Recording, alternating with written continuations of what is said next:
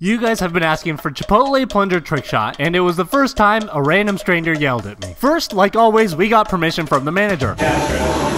And now that we got the green light, it's time to get to throwing, starting with Veronica.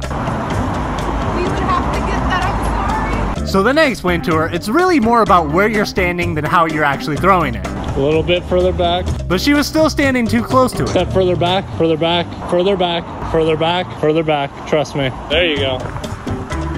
And now that she got it, it was my turn to go. But then some guy rolled down his window and started yelling at me from his car.